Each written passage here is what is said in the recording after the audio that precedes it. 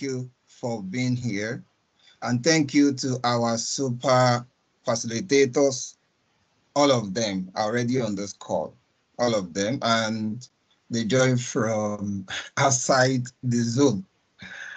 All right. So, and I'm glad to have them here. And I believe all the community members are also very glad that you are here.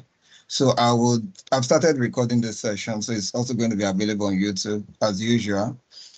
This is to let you know that we listen to you, right? Remember our last session, this was brought up, and based on that, whatever we have planned before, we shared that, and just to ensure that we listen to your concerns. So that's the reason why we are here, of course, based on this topic that you have chosen.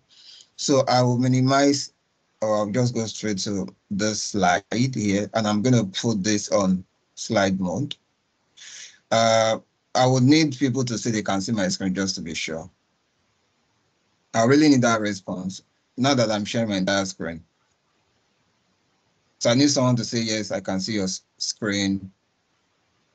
If you Yes, give we a thumbs can. up, I want it. Okay, thank you. Good. So on this call with me today, we have these four powerful people. All right. So we have, of course, a woman in the house. So we are, so my point is we have male and female, all right, in the house. So let's just note this. Let's have a great time together, of course. So what do you need to do? Be present. You want to avoid any distractions. The reason why I'm saying this is because the people that are on this call today, they are not anyhow person. And so you really want to listen to what they're going to say to help us. So I put this without having to read through, but just be free. There are no stupid questions. They are willing to answer your questions. They have made themselves available to us, even at this odd hour, according to their time zone. So please let us take advantage of that. There is noise around you. You can always drop your message. I'm sure people will call our attention to it when people drop their messages. So I will just move away from the slide. So I'm not new to us. I'm your person. You know me. So I will just move away from the slide. So Janet is also known to the community. She's one of the leaders, and she's always in the community, not talking. You won't know her, like she's not someone that, but she's always there behind the scene doing a lot of things, just to ensure everyone is fine. So she is a data analyst. She has more than this year of experience that you're saying. She just wants to be very humble. So she put that there for you or for us. So while the session is on, of course, I will be calling them one at a time to share their experiences. They will guide us in some of the things they've done so that we can pick learnings, how they also ace their interview and they become senior data analyst, senior business analyst, or whatever it is that position us at now. So, I will just move to the next person. I didn't arrange it. I just arranged it this way. All right. So on my slide, the next person is Eddie. I've known Eddie for some time. Maybe I was privileged to be part of the people that trained Eddie. So Eddie is doing very well. And oh, just a moment. So Janet is in the UK. She wouldn't want me to mention where she is, but she's in the UK working with maybe top 5 company in the world, if I guess that right. Now, Eddie is in Canada as of now. So based on the slide, you can see uh, what he does and who he is. Each of them will have about 15 minutes to tell us their experience. All right. So you will learn from them. Oh, so they've not worked in just one place. They've worked in many places. So they are not new to this. So we want to learn from the experiences, right? Then this is Toby Kazim. Okay, so Janet, Edith, and Toby, they are my family.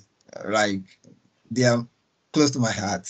We all know that, or they know, of course, we all know that. So they are tested and trusted people.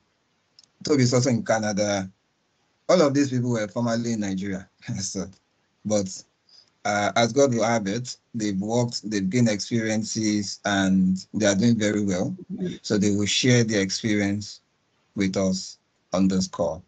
So, and this is a great person, someone that is here with us on this call to help us. Okay, so the previous people that are coming, Janet, Eddie, and Toby, they are data analysts, business analysts, respectively. Of course, they are called data analysts actually, but knowledge of data analysis translated or transferred to, you get the point, business analyst. So you'll be hearing them talk. So if you're a business analyst on this call, of course, Janet is there, Eddie is there, Toby is there. If you're a data analyst, three of them will be able to answer you. Business analyst, three of them will be able to answer you. Whatever it is, but the focus is how to haze interview, get questions as regards to data analysis and land a good job. So we have a coach in the house. All right. So he's going to talk from his word of experience. He's going to guide us. Of course, he's also going to present for a few minutes, like 15 minutes. All right. Meaning that each of these persons, they have 15 minutes to tell us, to pour out their heart to us, either in form of the experiences put together in slide or anything they want to say. I really just want us to pick learning from them. Please, if your mic is on, you can mute your mic. The food you gave me, Someone's mic. Okay. Please, if your mic is on, when you join a call and your mic is on, please let's note, this is recorded and all of these conversations will go to the YouTube. There's no how I can save that background noise out. All right. Sorry, everyone, for that. Now, so he's a coach. He's going to guide us in some things, right? He's also, I don't know if he's in Netherlands at this moment. That's where he's based, but he moves around. He helps companies. He moves from one place to another. So we are going to learn from them. All right. So, okay. For starter, right? I put some point here. I will just, because when I'm done with this, I'm not the one doing that again. I'll just be behind and call them, and we'll just flow like that. But before we proceed, from the first slide I showed, or maybe I think the second slide, there is no stupid questions. You have your questions, list them out, ask them. You can call any one of them. You can address them to say, okay, this question is directed to X, Y, Z. I mean, you get the point. If he says it and other people want to contribute, what we are doing is a round table today, so that everyone can just learn from this wealth of experience. I mean, these people that are loaded, right? But I put something here. Based on the things people have reached out to ask me, right? Um, Let me just go straight. So I just say worthy of note. There are things you should note, right? Preparation is very important because whatever it is that you want to do, with that data analysis or anything, preparation is key. It's just a key point, right? But it can be more than what you say.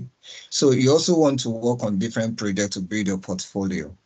These people that are on this call, they have done different projects before they even interview us, I mean, for that data analyst, before they employ them. They worked on different projects. So that would show, all right? It's just to show that, okay, they are fit for purpose.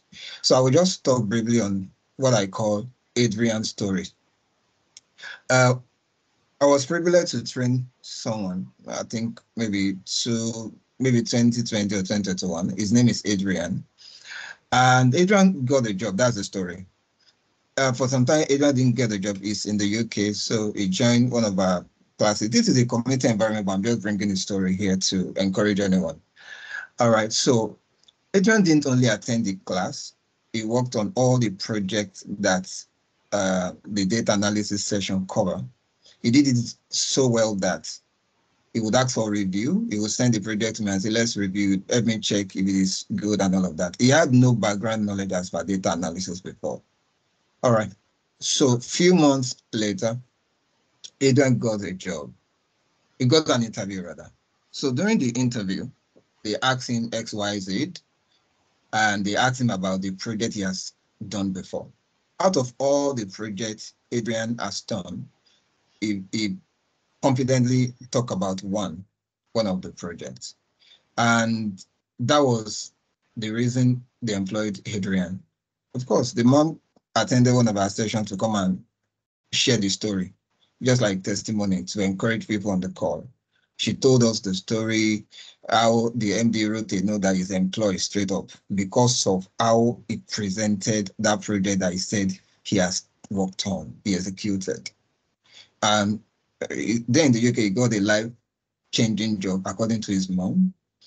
This story, of course, is more than how I just summarized it. It's just to encourage anyone on this call to let you know that you will be hearing different stories from the people we have brought together today.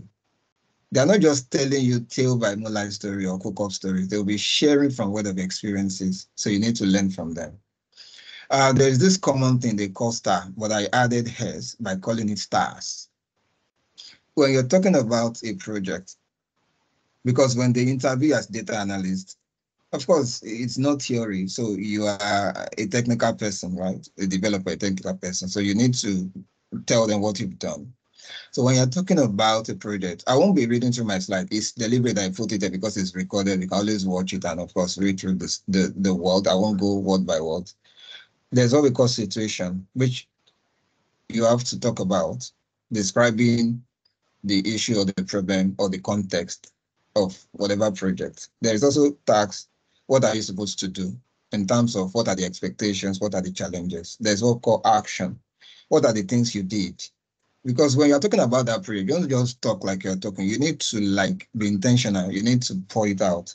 So action will talk to what are the things you did, how you did solve the problem, and the result, of course, the outcome of whatever it is that you've done, how it has impacted on the business.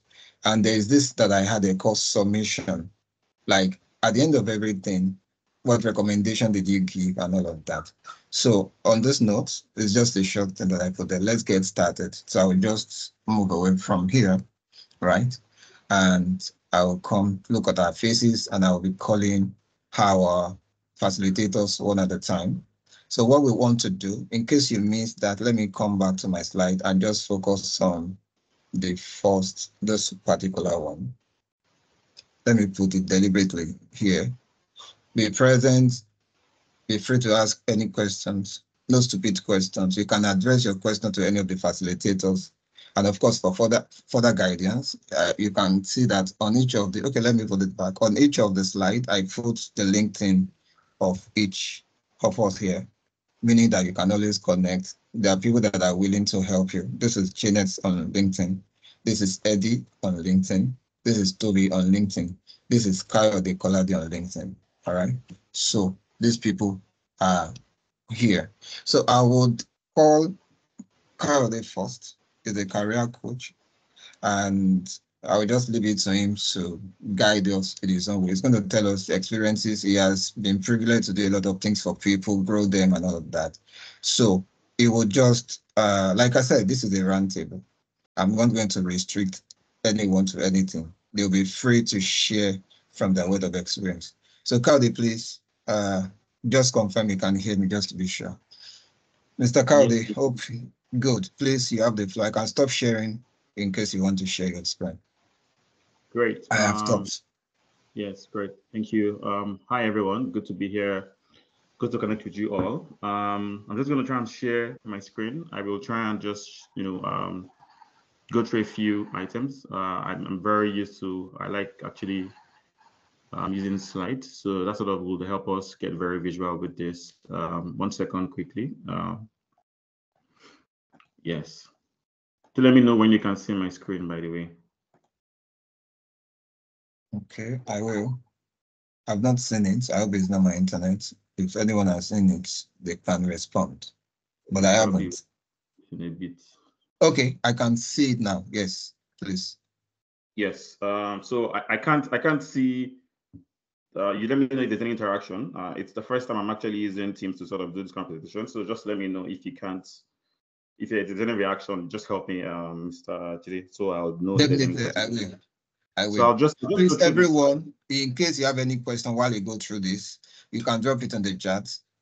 If you have any Yes. question, you can show with the raise of hand, but we'll call you when it's done. Thank you so much. Yes. Please go ahead, sir. Yes. Great. Thank you. I'll just go through the slides. I won't go through every single page of the slides because it's 15 minutes. Uh, but I'll stay on some of the slides quickly as possible. So I'll just speak about my background, what insights I'm sharing with you, and exactly what actions I'm sort of trying to sort of incite you to take. For example, please, Mr. Dide, remind me if when I have like 3 minutes to the end of my session, just 5 minutes. Definitely. So yeah, who am I? What exactly and why am I here? And what exactly do I have that is relevant to sort of help you stir you up in this direction? For example, generally speaking, I've sort of had a lot of experience sort of working with building teams or working with entities in that perspective. So deciding values for company, deciding when we need to hire and all of those perspectives. The second thing is I've also been partners with hiring managers, recruiters in terms of hiring. The third thing is I'm a certified coach. I sort of work with people to sort of work in advancing their career, advancing in different directions as well. And finally, I've been someone who has actually interviewed myself. Starting from back when I used to live in Nigeria a couple of years ago, I've taken a couple of jobs around different parts of the world and sort of worked with different companies because I've done interviews in the right way in that perspective. So 4 different dimensions. Someone who's advised entities, companies, someone who's partnered with people who are hiring different kinds of roles, someone who's a career coach who is trained and certified, and someone who has also interviewed myself in that perspective. So I want to start with this, asking you in your mind, you could just put in the chat or reflect in your mind, why do you think businesses exist?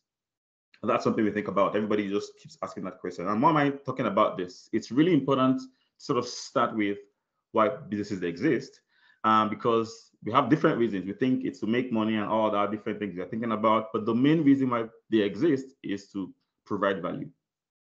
What does value mean in that sense, right?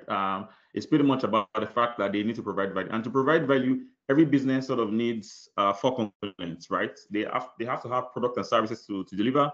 They have to have a market that needs it. They have to have people that delivers that message or the product or service, and they have to have financial and other resources, right? Where do you come in? You are the people that you need in that perspective. You are either with an organization to actually help them increase their revenue or to reduce how they're spending, and that's how they make money. An interview is basically an opportunity for them to actually see you and assess whether you meet their needs. And when we're hiring people in that perspective, you're thinking of a couple of things, 3 things. The first thing is you first of all start with justifying the need of that person in the team. Oh, do we need this person? Do we have money for this person? Next thing is you start to set requirements. What do we need this person to meet before we can hire this person? And the final thing is you then begin to look for the person and validate that the person meets the requirements. So what are you taking away from this? You need to realize that it's about value, economic or emotive, but you need to provide value as an individual, for example, that helps the business get better. And how do you land interviews? How do you think about getting jobs? I think I just talk about two basic areas. Do you provide the value, and how do you provide the value? You have hard skills. With data analysis, you sort of had 3 basic areas that I call hard skills. For example, how do you work the data out? Things like how do you use Excel, how do you use maybe Python, how do you use other platforms that sort of help you mine or work with your data in that sense. The second thing is how do you interpret this data? How do you make sense and tell stories with your data, for example? How do you help them make money or make revenue from what you've got from data in that sense? And the final thing is how do you visualize your data as well? You know all the tools you use, you know all those perspectives, but the hard skills are critical. And then the soft skills that people look at, for example, in hiring to that role in that perspective. You must be able to have structured communication. If you are a data analyst, then you have to sort of be able to pass across the message. Grammatical errors are seen as not having attention to details, for example, right? As data analysts, you need to be able to see the details when you're working around that. And critical thinking, of course, is very important. Do you show the value? So it's one thing to have the value provided. It's another thing to know how to show the value in that perspective. How do you show the value? One is how you develop yourself. You upskill yourself, belong to a community like where you are right now in that perspective, have continuous improvements as part of your life. Presenting yourself is one, doing the good work. Judy already spoke about a couple of very important things around doing the good work. Really important for you to do the good work. Show yourself, build a portfolio in that sense. What speaks for you in that perspective, and document your experience is how you show it, for example. Places like LinkedIn, your CV, on forums are ways to show this. This slide is summarizing the fact that do you provide value and do you show the value? And how do you interview? He spoke about something that's very, very important. And I just want to reiterate that earlier on. I'll just talk on maybe 5 basic steps that I think you need to do to do interviews. One will be researching the company and understanding the value they provide and how you can add to that. 2 is understanding the role and requirements for that role and how you fit into that role. The third thing is what I call a SWOT analysis. Analyze your strengths, weaknesses, opportunities, and threats, and spot what your glows and grows are. Your glows are the areas you're strong at and things that you have in line with the job description. And your grows are areas that you know that are gaps, and how do you cover it. The fourth thing is what are the undertones. You need to research the interviewers or the interviewing tips for specific companies. Some companies require some things over some other companies. And the final thing is communicate value generally, right? And how do you communicate value? Did they actually speak about it? It's using the STAR technique, right? Situation, task, actions, and results. That's how you sort of communicate value during interviews.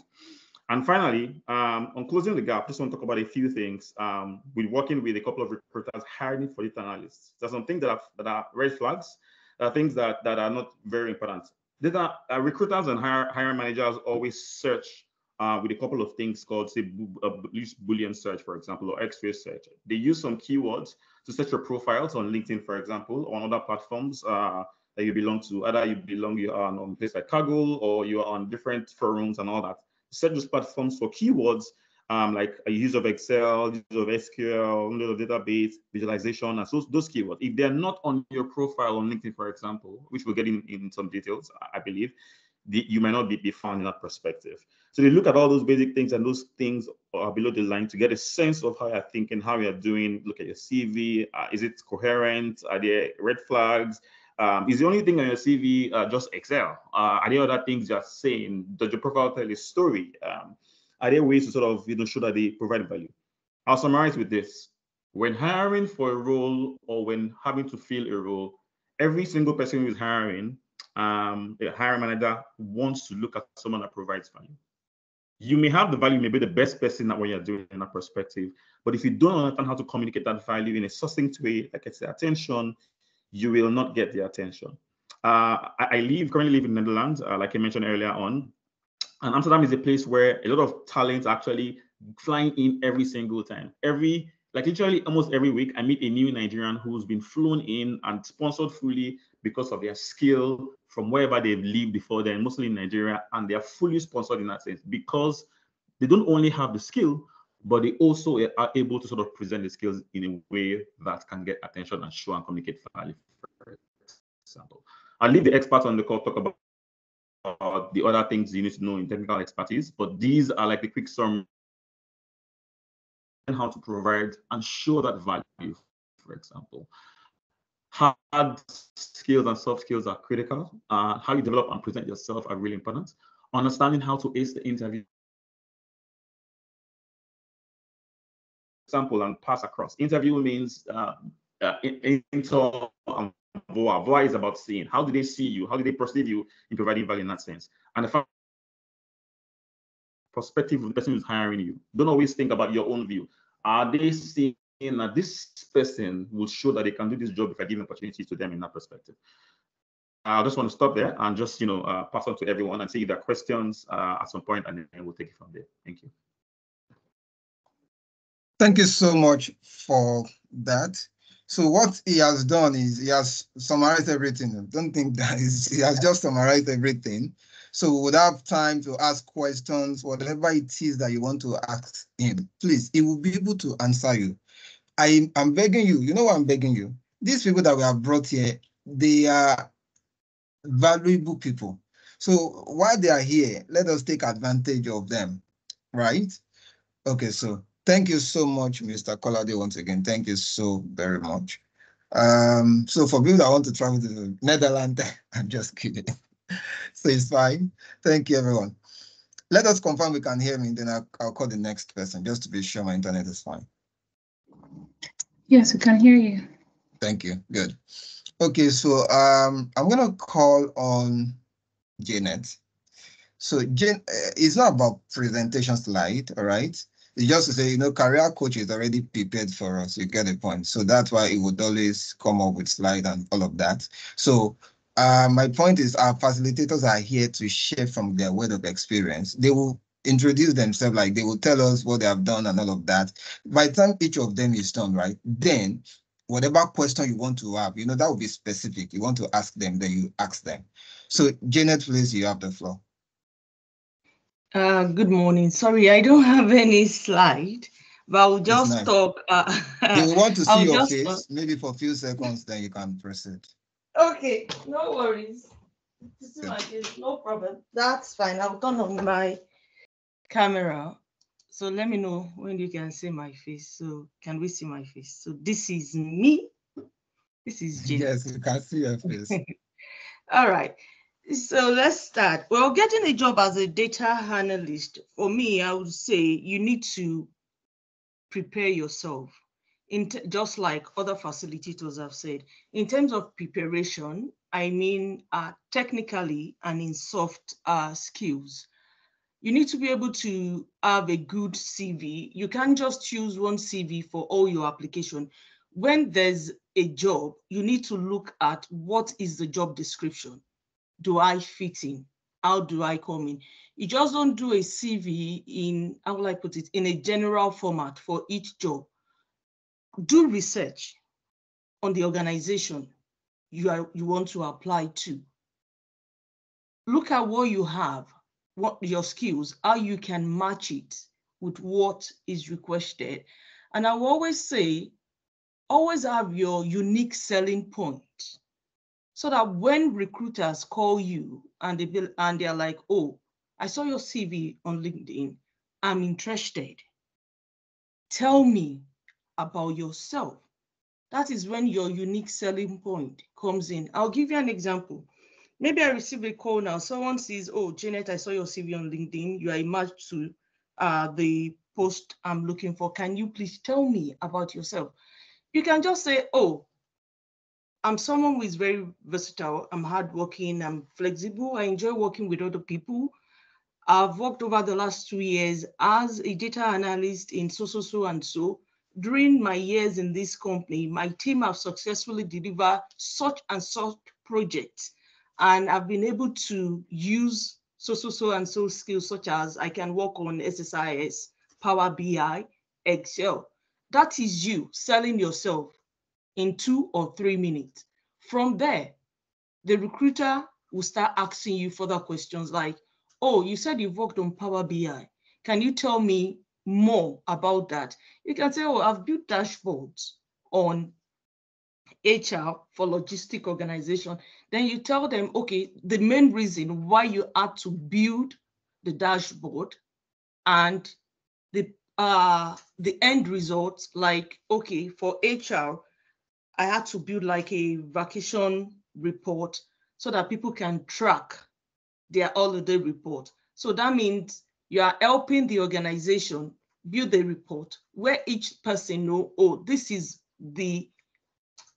my leave for the year. This is what is remaining. This is my sick days. This is what I have left. And also the organization as well can plan using that. This is how many people will have vacation in December, you understand? So because vacation is also a cost to organization, even though people are not working. So they can also plan. So those are the things you need to like be able to talk about. And like Mr. Jide have said, even though you are looking for a job, please and please, there are places you can download data, build dashboards, like build it, get it ready, because when you have interview, someone might just ask you, what dashboard have you worked on? Can you show me? So you should be able to have some portfolios, dashboards that you've worked on and which you can present. For soft skills, I would say is very, very necessary. Please, the HR person should correct me if I'm wrong. I think most organizations, based on my experience, they look more of 60% on soft skills and 40% on technical skills. Because you know what? Technical skills, you can learn it. But soft skills that match into that organization culture, if you don't have it, you don't have it. There's nothing they can do about that. In terms of soft skills as a data analyst, you need to be able to pay attention to details, communication. Look for how you like fit in when you have job application you are writing, and even some will ask you questions like, how do you fit into our organization?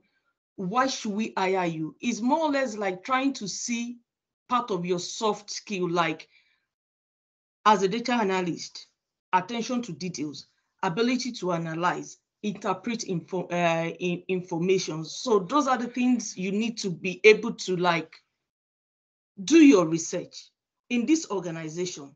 How do I fit in? Then sometimes you might see in interview questions, people asking you, what are your future ambitions? You won't just say, oh, I want this job, so, and so, because I can do this for your organization, I can do this. Yes, even if you're in an organization, they offer you the job.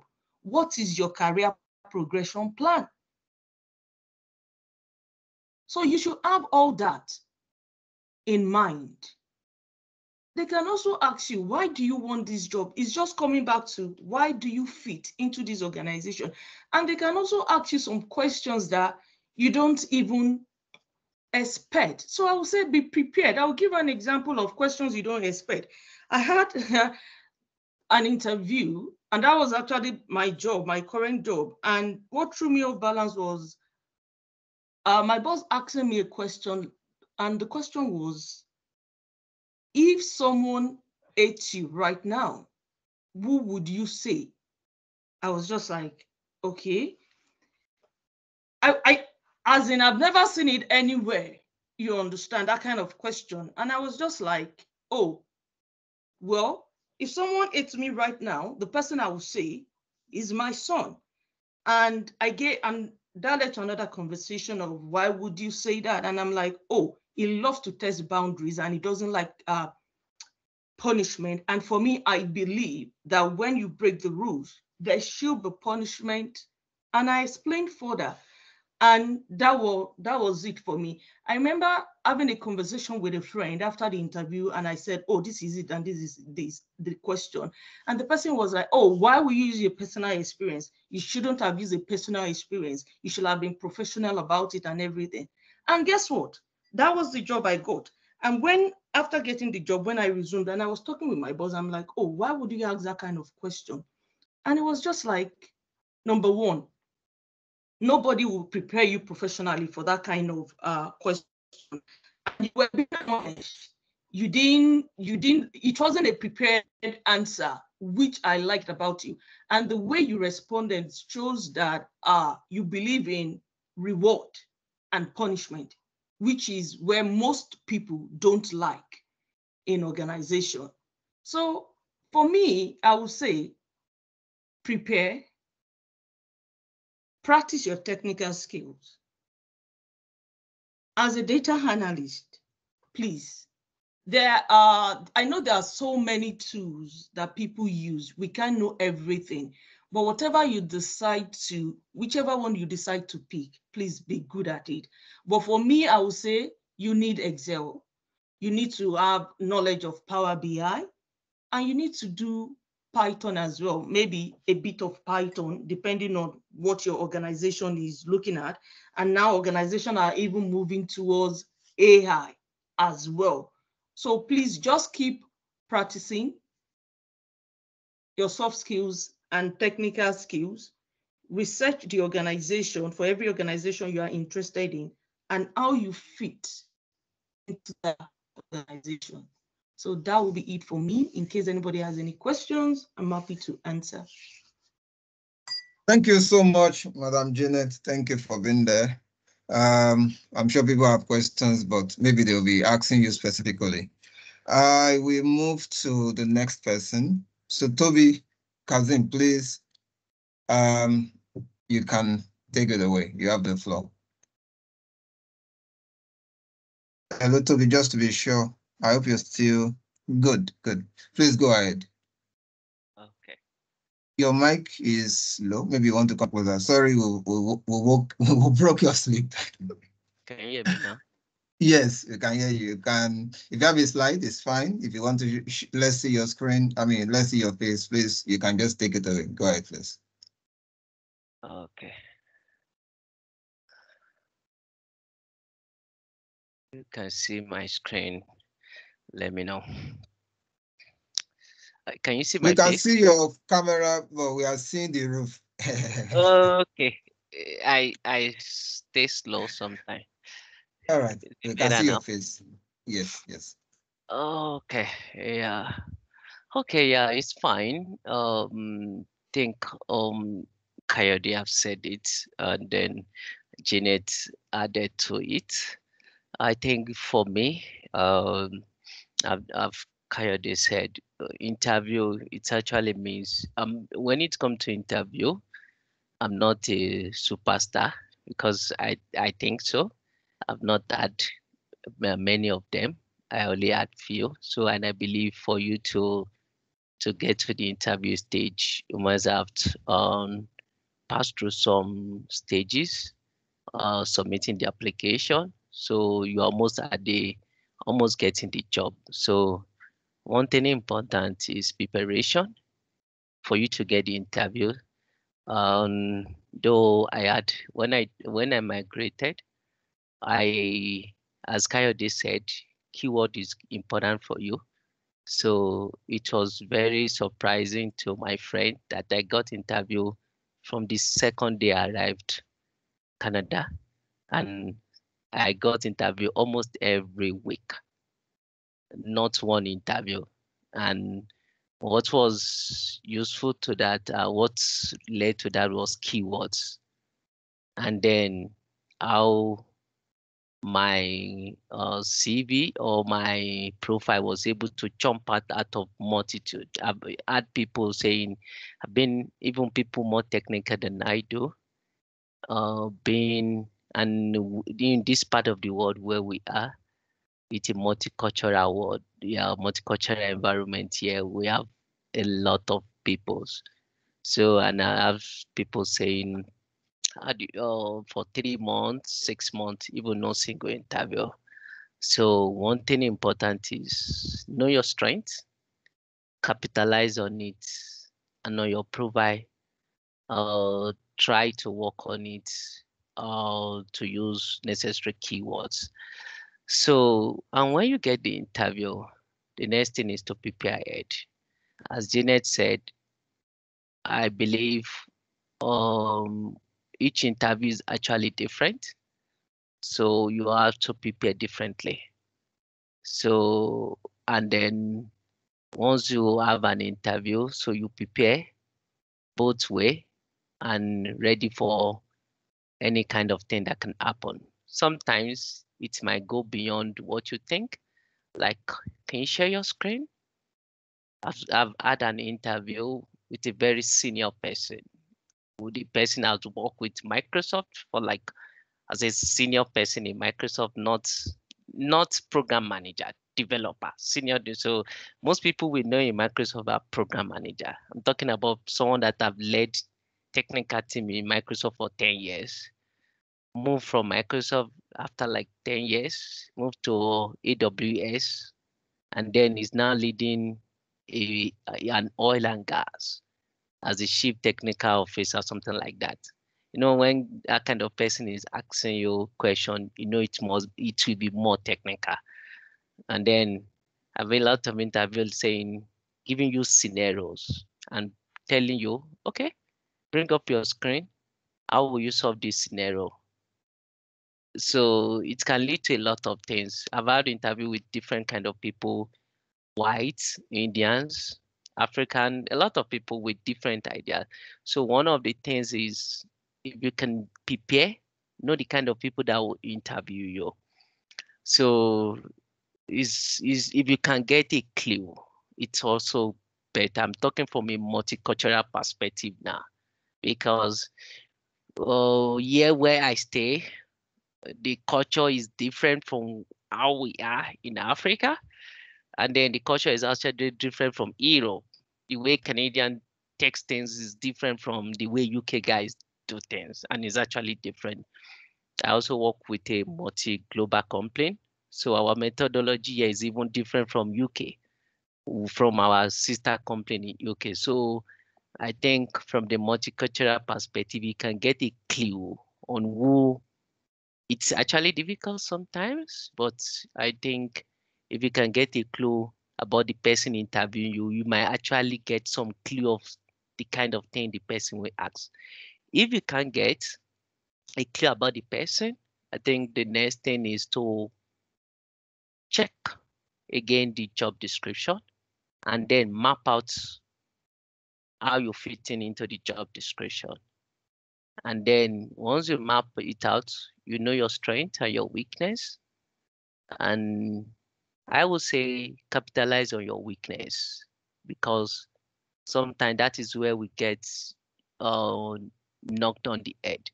So because I'm very sure every one of us can speak about our strengths. If you are so good on Excel, yeah, they will know. But the little bit of where you are weak on, someone might actually pick a question on it, and then it might blow everything in the wrong way. So I think you should work on your weaknesses before the interview. It does not necessarily you start learning a new skill. Just look for things that you can talk about those things highlighted in the job description, because for you to get to interview stage, then it means they have left almost 200 people. I'm talking from the perspective I know. They have left almost 200 people to come and say, okay, let's interview this guy. And that's why I said, from my own perspective, I'm not a prof. Though I had a lot of interview series of especially when I migrated. But my current job, from my experience, I never applied for the job. And a lot of job, I didn't really like applying for job, sincerely speaking. I believe if when it's time to move or when it's time to change, then someone will call me. I don't know. That's my belief. And I'm not afraid to share that, because I have some couple of things that I know can speak for me when the times come. And why I don't like applying for a lot of jobs is most of them I don't fit in. I don't fit in within the culture or within what they use. From the beginning, I'm leaving school. I will work with Microsoft partners. So it's not that I don't like change. So when I see a job talking about an entire full stack or another stack that is not Microsoft, I know, oh, this I might blow off. I don't think I fit in. So I don't like applying for a job. And luckily, the one I target, I think I always get it right sometimes. So I focus on targeted jobs, which I know I can deliver. And sometimes I have also noticed a lot of people that comes at where they have seen I'm good on. So it's always weird when someone just called me, or a lot of messages from HR. So I will find it weird when someone send me a message, or like a recruiter saying he wants me and I know I'm not fit to this role. So that happens. So one of the things that you should know. So for my experience on my current job, I never apply. One way or the other, they found me, and then we shoot for the interview. And one of the things, so the job role has three aspects. I know one very well. The second one, intermediate level. The third one, I don't know anything about. So you know what I did? I forgot about the one I know very well. I forgot about the middle one. I know I can still find a way. I focus on the one I didn't even know anything about. I called my friends that I believe they know something about it. And they explained to me, oh, this is what you do. And I pull up a sandbox and before the day of interview, so prepare myself and then on that. And when the interview comes, as I said, as what Coyote said, value, the way you speak to the person, sometimes it's not about you knowing everything. It's about, does this person fit to this value? And those once we can demonstrate that. And luckily for me, the person focus on my own weakness. And because I have done a lot of reaction, like sandbox practical, I was actually answering those questions. So preparation is also a key, especially looking through the job description. When they said, oh, we need so tools, and you have not used that tool before, just try your best to quickly do something. it's not necessarily big something. It might just be just a bit. Just do something on it so that when question comes from there, you might actually be able to speak to that. So something about also data. I didn't like calling myself a data analyst because most of my job now is on, because I always say data analyst is different from BI developer, and my role is actually on two major things: BI developer and data engineering. So, and I works on a complex system, Microsoft ERP. So when recruiting for firm using, you want to work on, for example, maybe someone is looking for a role for someone analyzing data on Microsoft Stack. They won't be talking about normal stuff. They might actually focus on the ERP better. So Just a moment, Toby, you have 1 minute more. yeah, so I think it's majorly to focus on for us, yeah, if we have chance to interview someone, is how they understand the underlying data. So how do you understand the data? It's not about, to me, everybody have said portfolio, but sometimes we have seen a lot of people did a lot of portfolio, but they really understand the data. So you must be able to start with what happens to your data, and then also demonstrate how you can elicit requirement. So I think that's it from my side. I really appreciate the time. So if I have any question also, I will try to respond to that before the course end. Thank you. Thank you so much. So you can see that Toby offload a lot of things for the technical people and the non-technical people. He's talking directly from what he does and his experiences.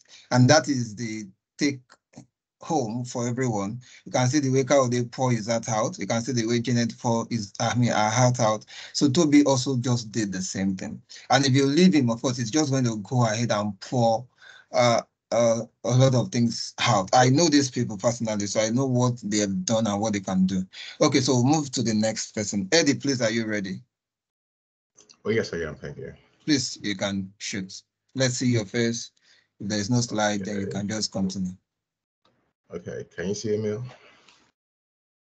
Yes, I can see you. All right, great. Thank you so much for inviting me to this. Oh, just a moment. Someone's hand is Okay, up. sure. Lolo, your hand is up. Are you confirming that you are seeing him or you have a question? Maybe she's confirming. Okay, please go ahead. Okay. Thank you, everyone, and I'm so glad to be in this platform. This is where I started from in my career. Thank you, Jerry Computers, as well. So my name, as you know, is Eddie Okonkwo. I am a senior business analyst with the Cabinet Office with the Ontario government in Canada. My other colleagues and facilitators have said it all. So now I'm going to gist for you guys as a normal, informal way and tell you a bit about my own side of the story and how I landed my job and to where I am right now. So I migrated to Canada in 2022 in May. And as Mr. Coyote said, you have to have a selling point. And that selling point was what landed me my first job in the Bank of Montreal as a business analyst, which is being a Microsoft certified trainer. Thanks to Direct Computers again for that. They encouraged us to try and enroll for that and become one, which I did. I quickly jumped into it. So that's one takeaway from you guys.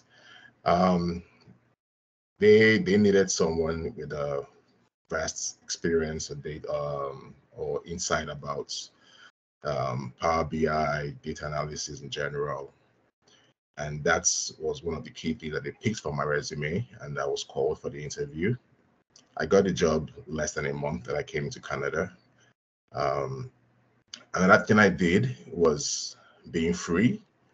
I did not hold back. I did not how do I put it? I did not stay uptight. I let myself loose. I was very friendly with the interviewers. I was smiley all through.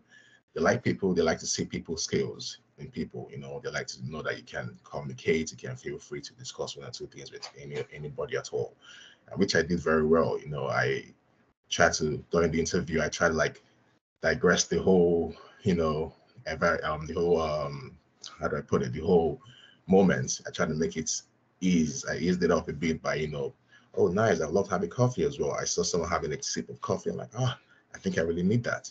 You know, stuff like that. Just try and like, you know, be free, be friendly. And you're like, oh wow, I wish I could give you from here, you know, stuff like that.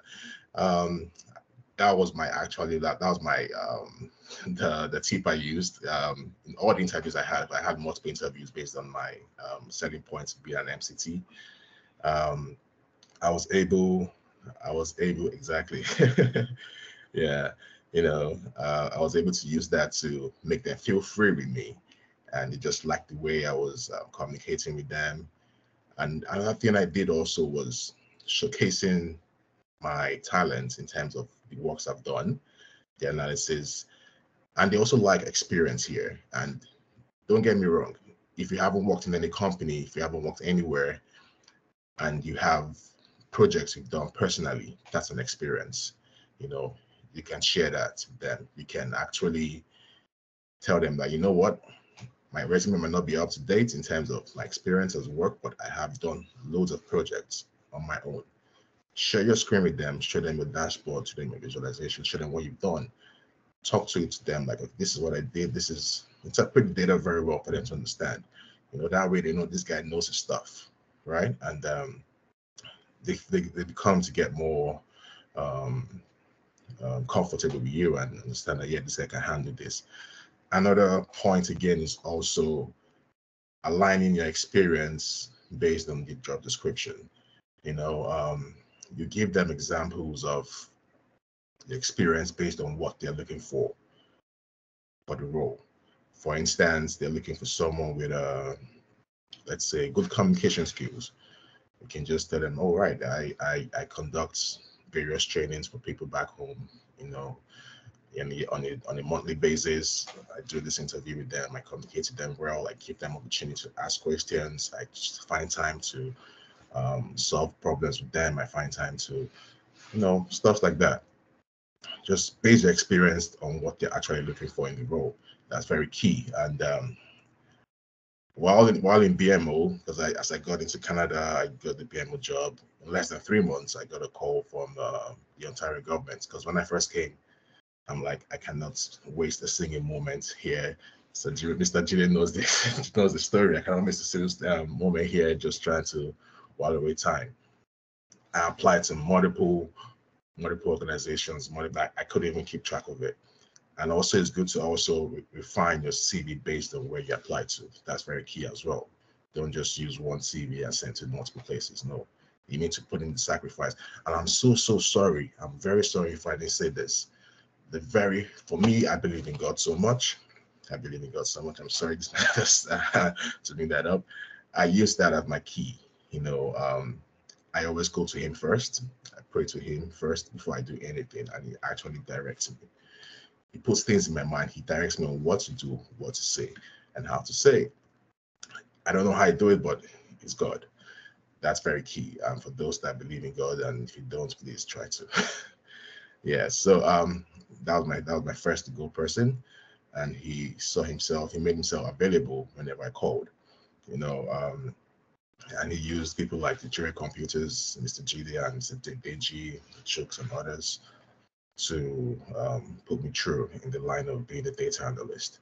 Because when I first started, before I moved to Canada in 2022, I was a worker with NMPC, and I haven't had any skills in data analysis at all. But prior coming here, like I had to consult one or two people. I did the research and asked around to know exactly what's the key role that what's the most searched for jobs in Canada. And I realized I was in the analysis space.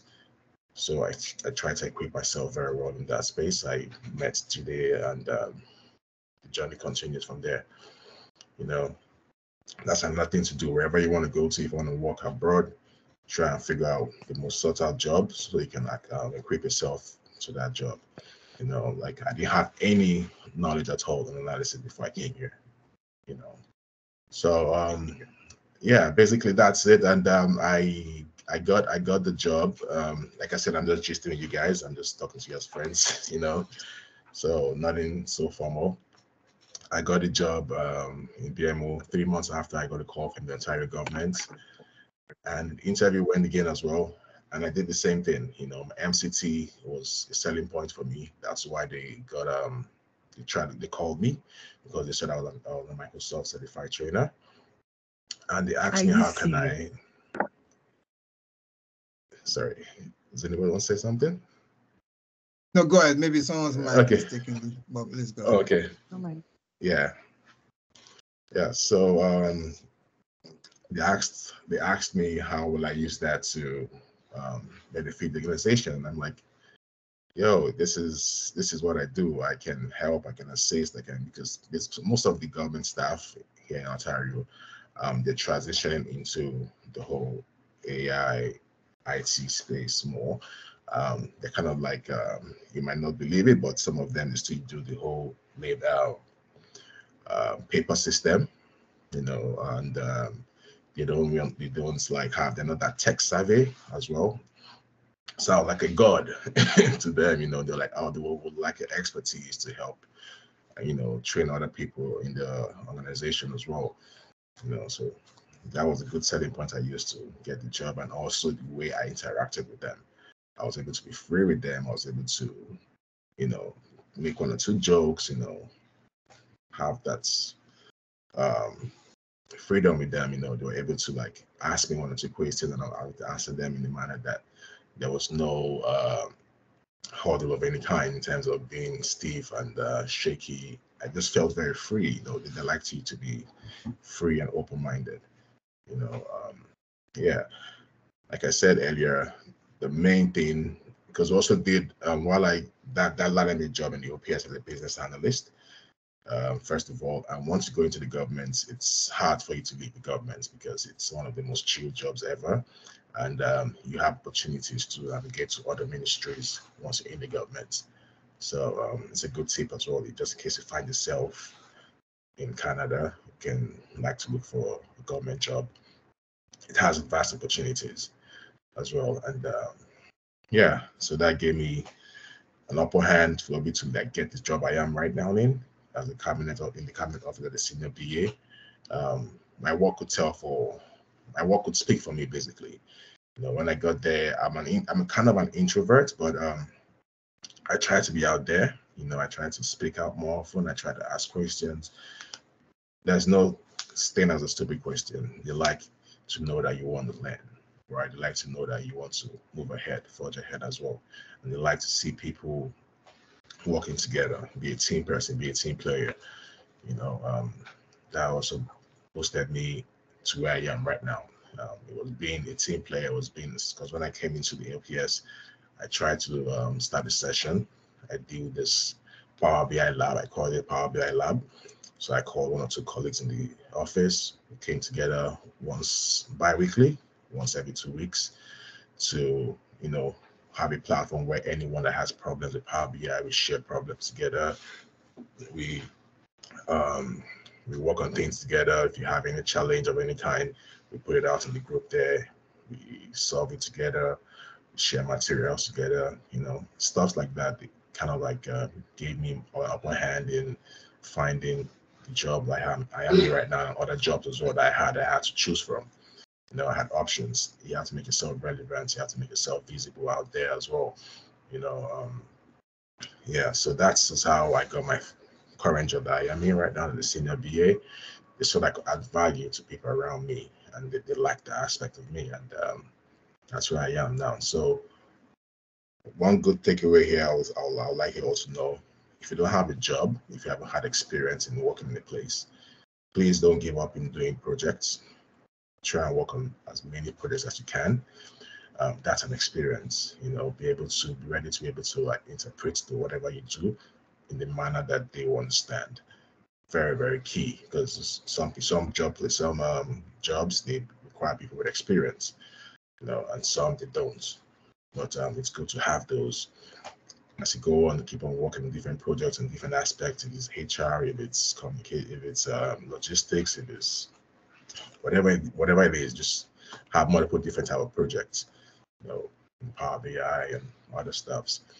And also try to know the company. That's very key as well. Try to read about the company you want to work with, so you can be able to know how to like infuse or add or give them what's they need to know. Tell them, okay, this is how I can add value to your company. I know this is that. And like, for instance, I had an interview with one of the big pension companies here, Omers. They asked, how can you add value to the company? And based on my research, I saw a lot of things that I could add value to. I gave them the story. Okay, what, I saw that I read about your company. I saw that you guys do this, you guys do that. I think I can help in doing this. I think I can help in doing that. And I said, oh wow, this guy's actually up to it. I didn't go for that. I went for the government job instead. I had the job. I went for the government job instead. Those are things that give you upper hands. They want to see that you're able to, like Coyote said, what are you going to bring to the table for them? What are you going to help them do? What are you going to make that better as an organization? You're able to solve assets to them as well. So it's been a good road, and I thank God for that. And a tip I'll also give as well is, like I said before, try and align your experience based on the job description while doing the CV and also while in the interview. Let them know that this is, like, for instance, I communicate very well, or you're good in analysis, and you're looking for those that have analytical skills. You can let them know that I created a dashboard for so people, or I did this project on this, and it aligns to whatever they're looking for as in the role. So those are very good takeaways, because my other colleagues have said every other thing that is relevant in terms of landing a job as a data analyst or BA. And when you come here, when you come abroad as well, you should be able to define what a BA is and what a data analyst is, because they are different roles, right? Basically, a BA basically just interprets whatever a data analyst does to the stakeholders, right? And the data analyst analyzes the data and gives it to the BA. So you should know what you want to do. Do you want to be a data analyst, or do you want to be a business analyst? It's very key as well, so you don't conflict yourself. But they like both. If you can do both, it's an added advantage, which was my case. I started as a data analyst, but I transitioned into a business analyst. And in all the jobs I've worked as a business analyst, I still showcased my data analytical skills, and that's really impressed them, that this guy is multi-talented, stuff like that. So those are the little tips I can give for now. And please feel free to reach out if you need more questions, if you have more questions, or if you need more insights and landing jobs here as well. I'm really glad and happy to help in any way I can. And yeah, that's I will actually leave a link as well, because having someone like me, to the glory of God, I do referrals in the government, in the Ontario government. So I'll drop a link. It's open to even those outside the country. Like I said, you should have a selling point that will lure them to contact you. So when you do so, I can do a referral and try and link you up with the hiring manager before the interview, so you can get to know the person. Just a tip. I can help any way I can to help my brothers and sisters back home. Yeah, thank you so much. Thank you for that wonderful session, Eddie. So I see Vivian clapping. I expect that, and thank you, Vivian. She even dropped that. So you can see one of the advantages of coming together. So Eddie is saying that it could also help if you want to, so you can do something like that and refer you. So Coyote said a lot of things. I mean, not just a lot of things, valuable insight points. So don't take anything everyone has said for granted. I beg you. One of the things that Eddie mentioned, he talks about community in a way that we are helping ourselves. So please let us not take that for granted. I beg you, connect with these people, reach out, and pick the point that they have mentioned. Now, is there any questions for them? Either you want to direct it to them or you want to get the point. You can show with a raise of hand. I will go with that. If there is noise around you, you can now drop your question. So I need you to understand that their time zone is not ours. They are supposed to be sleeping. So if you have questions, please raise your hand. Then I'm seeing hands already. So I will go in that format. All right. Because I don't want to keep them too much here. So Bolaji, please go ahead. I see your hand first. Okay. Good afternoon. Good afternoon. Yes, I can hear you. Go ahead. Yeah. Okay. Okay. So my name is Bolaji Afodun. I work with Fidelity Bank in Abuja. My question is to the guys over there that have shared their experiences over the years and now they landed their dream jobs, I mean, so to say.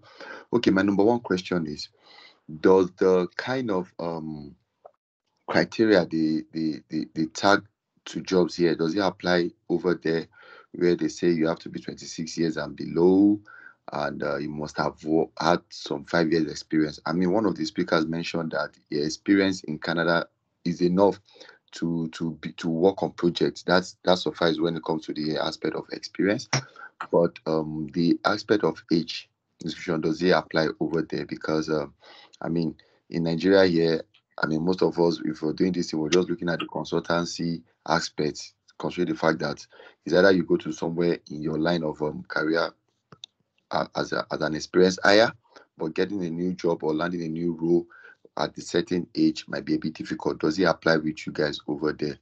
Then secondly, if someone is looking for a job outside the shores of Nigeria, which agency is best to apply to? Is it the company itself or the recruiting agent that you're meant to? Which one is the best bet to reach out to when you're asking for a job? Then thirdly is are there many options of working from your location, or I mean your virtual what's it called, work from home aspect of this job? Are there a lot of them where you can just stay back in your country and just deliver on projects and send to them? Some sort of consultancy, not like a full-time recruitment for those that are not really willing to migrate to the country, to other countries. Thank you. So, Carl, do you want to take that? Toby, Eddie? Yeah, I could answer a couple of them for him. So first of all, in the first question regarding age limits, there's no discrimination here. You can be 50 years and you can land a job, right? We don't discriminate here at all in terms of age, race, or whatever. Especially more in the governmental side, there's also no restriction in experience. You can be a fresh out graduate. You can be, so with 5 years, they don't look into that. They don't discriminate experience as well. It just happened. They passed that as a law a couple of years back, that they shouldn't look at experience in terms of hiring job. They should look at the years of experience rather in terms of hiring jobs. So good in that aspect. No age restriction, no years of experience restriction as well. And for the question about flexibility in working, yes, there are a lot of jobs that are very flexible. Like my previous job as a business analyst in the government, I was to come into the office twice a week. It was a hybrid work. And now my current job, I'm not really expected to be in the office, probably just once a month. And I can work from anywhere. They're very, very flexible. I can work from anywhere. We have employees that are working from the US. We have employees working from the UK and so on. So it's just to search and look for streamline where you want to, the type of job you want. You can just Google it, jobs that work remotely, jobs that they have hybrid system, etc. And you apply accordingly. And sorry, can you remind me of the third question? When applying, is it better to go through the agency or the company itself? Oh yeah. So it's both is a plus. The agencies here, they are very effective here as well. If you have the access to the company, you shoot your shots as well. Yeah, but the thing is that the agency, they take from you. Whatever they pay you as normal, they have some bit for themselves. If you want it all, you can go direct to the company. You can see them on different social platforms. I think the HR professional will give more insight about that as well. But that's based on my experience. My first job was through an agency. The BMO job I got was through an agency, and I shared myself not much. They took a little bit of it, but yeah, it's it could be better. So yeah. Thank Yeah. you. Okay. Take on from Yes, where Kyle, Eddie. please go ahead. Yeah. I can take up from where Eddie has stopped. Eddie is very spot on. I'll start from the last thing he mentioned. I think you just need to be clear about your options. First and foremost, if you're going through an agency, you need to know what are the merits and demerits, for example. An agency will obviously take some part of the money.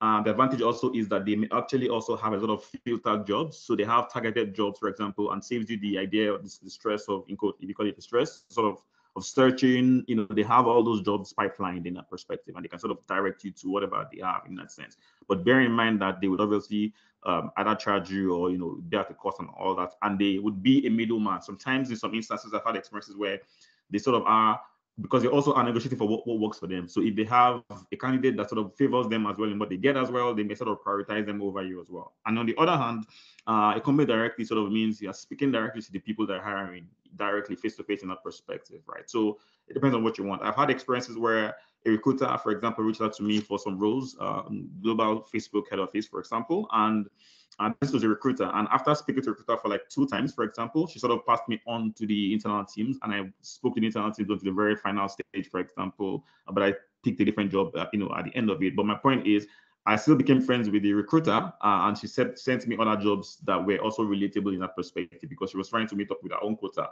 right? So they're chasing their own quota in that sense, while the company is looking for a fit in that. So just think about the merits and what works. My advice generally would be, think widely, look at options, do your research, and then use as much as possible and know what the merits and demerits are. And speaking about the age restrictions, Eddie already spoke to that as well. But what I want to mention also is that the priority is about the value, like I said, you provide. For example, for entry-level roles, or if you're new in an environment, yes, it's usually harder, or you might need to prove a lot more in terms of value you can provide. And how do you do that?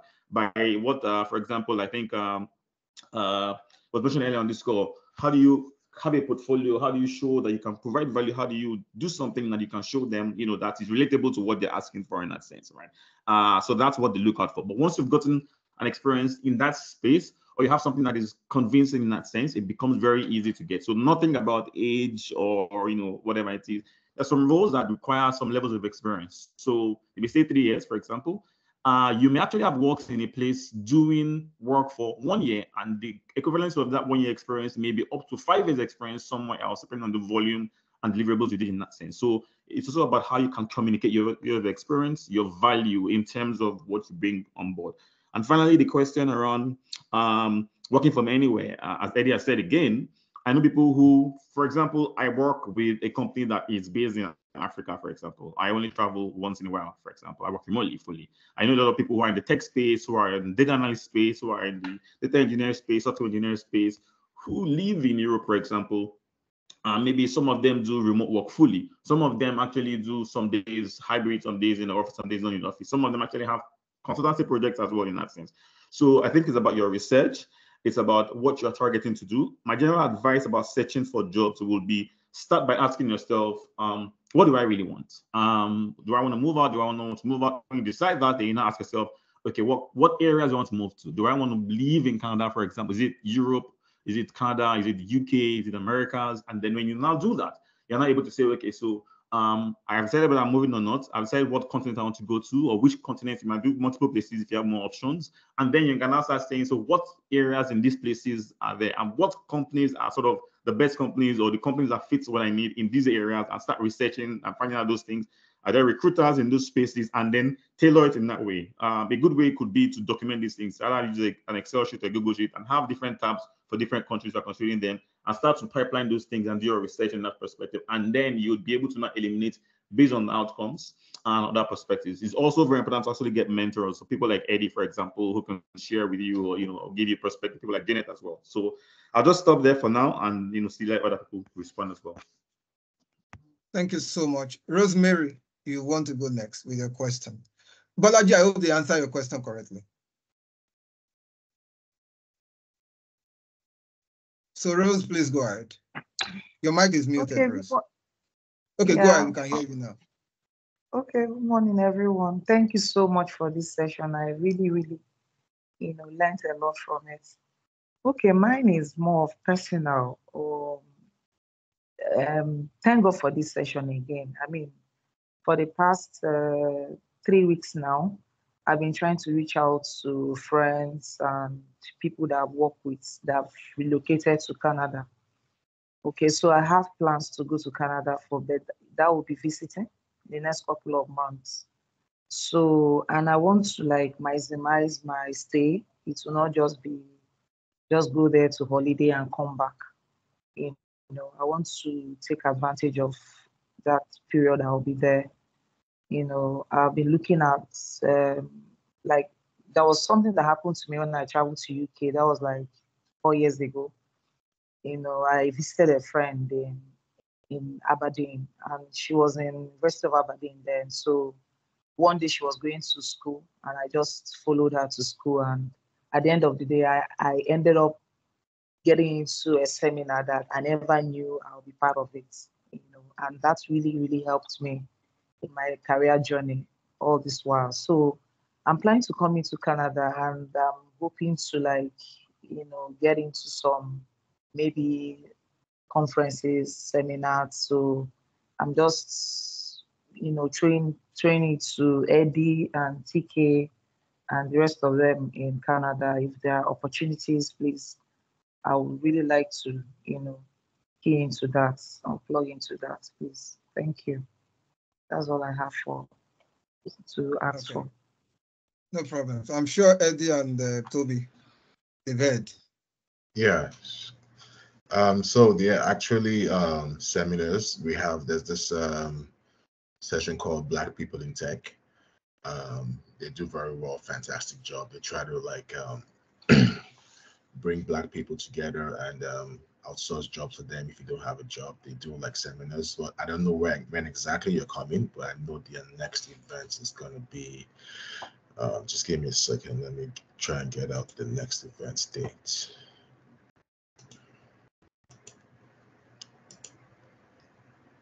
Okay, I'll be there from it's going to be next May week. to August. Okay, I'm coming in May, and I'll be there till May to August. Okay. So anything in that period. Yeah, I think they do it I think every month or every 2 months. But you can also do the research online. You can just look for seminars that are being held in Canada, and I'm sure you're gonna find 1 or 2 they can join for free. And you can also streamline your set to Black people because it's more you get greater chances that way. But don't limit yourself. You can go out more than that. Just saying. Yeah. Okay, thank you. Pleasure. Thank you so much. Others, don't worry. Eddie is seen this, all right?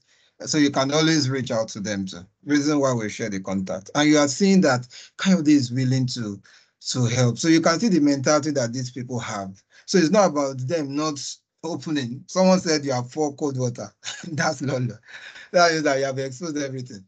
All right, Coyote is dropping a message. Everyone, you can take a look at it. So I'll call the next person. Vivian, please go ahead. Vivian, please go ahead. Yeah. Okay, I'll be quick. I have a couple of questions. Thank you, everybody. Thank you for the speakers. Thank you, Mr. Wajide, for putting this together. I think I'll direct this question to Mr. Kayode Kolade. You said something about belonging to a community like this one now, this Excel community. Now, is this something you can put in your CV, or it's something you have to talk about when you get to the interview stage, you know? And if it's something you can put in your CV, which area, where do you chip it in actually? Where does it fall into? That's one. Then for Janet, please, you talked about the CV thing and all of that. You know, these days, everything is about ATS, you know, streamlining your CV. So my question is it even possible now, or what are the chances of one getting a job without, you know, doing an ATS screen, taking your CV through this ATS scanner or whatever it's called? And then you also talked about soft skills. When you say talk about yourself, it's good to come out and say stuff like I'm versatile, I'm a problem solver, and all of this. I believe is also okay. Like, it's best to not just go random. Maybe tailor your soft skills as well to what you have on the job. It's also good to tailor your skills, your soft skills to what you have on the job role or description, right? So those are my questions. Yes. Okay, I can get started. Your question pretty much about being in community, what's the value, how do you sort of communicate being in communities like this, for example? And there are all sorts of communities you can actually belong to. This is an example. I gave you that an example, for example. Being data analyst, I know that Janet and the rest of people can actually share, Eddie can share with you. There are different platforms you can be on. For example, in my short experience, I know that there are platforms like Kaggle where you can be on, for example, maybe be there, meet people, build communities and all that in that perspective. There's a community also called ADP List as well, where people have mentors that people can support with you. LinkedIn is also a community, for example, where you can be on. I just gave examples of different communities. Yes, Excel is another community, and communities have different things they add to you or different values they bring to you. So think about value again. Like I said earlier, value is really important. The first thing they give you is one, access, right? You will not have had access to everyone on this call together if you were not part of this community, for example. When I put this setup, this myself, for example, for a few people were asking me, people from all over, because I have people, I do travel a lot, people from Uganda, from Kenya, from the US. So people were asking about the session, you know, asking, oh, when can I have a session with you? When can I do this? Or what is society about? I'm like, oh, it's a close community and all that. People are hearing about it based on the hearing about the community. So you would never have known about this, and they don't have access to join this just like you have, for example. So access to communities is very important as well. Eddie I did share something as well. A lot of communities in different places for different professionals and different communities and all that as well. In the Netherlands, for example, there's a Niger community that I have there. People come there, ask questions. People share stuff and all that as well. So that's about access, right? What does access give you? Access also gives you what I call exposure. Exposure blows your mind. The point that someone who is on this call asking about the trip, for example, is one of the very important things you should think about as people, especially as Nigerians. I never knew exactly that Rwanda was so beautiful and had opportunities until I got a job and moved and lived in East Africa for 2 years in my life, and I didn't want to leave Rwanda, for example, right? A lot of us don't know that those opportunities exist if you don't travel. And it's not expensive to go to Ghana or to go to those countries, go to those places, to have opportunities to go there, because exposure always helps you. So communities like that also gives you exposure. What also happens is it gives you growth, right? If you're there, for example, you've met Eddie, who's someone who can mentor you, who can share with you his experience. You've met Janet, who can tell you whatever it is, who can challenge you, who you can see that, oh, maybe he started in Nigeria. I used to work in Nigeria as a quantity surveyor, right? I studied that course and I never did anything in that course for a long time, and now I'm doing what I'm doing in my role. For example, I have the C-level role, for example, where I work, and I started from somewhere in Nigeria, right? Just like everyone else, I may be on the call in that perspective, and it's growth. So it shows you, challenges your mind to tell you that, oh, this is possible, for example, this is what is happening, for example, in how it is. So it challenges you to growth. The activities that can happen in those places, maybe like Kaggle, for example, you have projects you can work on, coordinate on, and then you can use those projects and show them. When they ask you, you know you've had experience in those areas and you've done those things before, you've heard about them before. It communicates the value you can bring and lets the interviewee or the recruiter know that this person can bring the value or can deliver what I want in my job as well. So you can use those and put those things on your profile, right? And say, I've done this project, I've done that project, I've done that project based on what you've done in those communities in that sense. One other thing also it does is it shows that you're not just only work focused. It shows extracurricular intention activities, for example. I want to know that you are profitable, that you can work in people's teams, you can work with teams and work with people. How do I know? It's because I feel like you've been a part of a community and you're active in that community. It shows that you're not just about work, and then you can actually communicate or coordinate in teams as well. So those are some of the examples that you have. And in terms of putting on your CV, for example, your profile, you can always have a section for extracurricular activities, for example. Or on my LinkedIn, I put other things I do there. Maybe I support or mentor companies or whatever it is. It shows people what I do. And so people know that besides my leading organization, whatever I do, I also do coaching on the side, other things as well. So you always find creative ways to express these things, but think about all the values you can get from it, and also think about all the values you also can give in these communities, because it also helps as a boomerang effect. So let me just stop there for a bit and let others respond. Thank you so much. Thank you so much. So you can see, Kolade, you are now part of the community. We are going to add you so that you'll be dropping all of this for us. All right, Vivian, I hope they've answered your question. Over to you, Lolo. Not all. Okay. Thank you. A very big thank you to all our facilitators. Thank you very much, sir and Mark. Mr. Jide, I think there was a question asked about ATS. I didn't. Yes, okay. Sorry, I'll go by. Yeah, when it comes to when it comes to CV, what I will say is for the ATS that will check, you need to tailor your CV based on the job description that you're applying for, like your job role. You need to put in the keywords like Mr. Kayode and Mr. Toby have said that will match the job description, so that when they're receiving CV out, CV goes out. So you need that. You cannot just be putting one CV for all the jobs application. It's not possible. You need to put in the work. Look at the job description. How do you fit in? How do I tailor my skills to match what they need? In regards to the soft skills, like if you are a data analyst, there are some skills that you will need, like soft skills that you need. You need, I would say, you need to pay attention to details. It will be key. Working in a team, every organization you work with, nobody wants you to work alone, even if you're an introvert. When you're at work, you need to be able to work in a team. Good communication. If you're a data analyst, you should be able to communicate properly with your end users as well, and management. I will give an example. Like there was an interview I attended. Everything was superb. And I always ask for feedback. And feedback was, and they asked me, it was a simple question. How would you explain to an end user the difference between a primary key and a secondary key? And I did the explanation. But what I did not do was to give example in relation to their organization. And that was when the lady said, oh, because I didn't give example, like using example because they're a logistic company, I should have used an example relating to that because of that, she cannot see me being able to communicate with their end users. So being able to communicate, even if they ask you questions in interview, you might be sound technically, but it would be nice if you can use stars, or if you can even just explain, give examples. So I hope you understand the soft skills I'm talking about in this aspect as well. Yes, thank you. Yes. Yeah, thank you. Can I just thank add you for that. something? Go ahead, please. Before Lolo goes ahead, just want to add something very spot on that Janet shared. I've had a lot of experience with filtering or having to look at people for even for very senior roles, maybe as MDs and all that other roles as well, across the board. Janet is very spot on. The ATS is obviously, you probably know, it means application tracking system. There's a lot of systems and softwares that people use sort of filter through. So a lot of people apply for roles, like Eddie mentioned.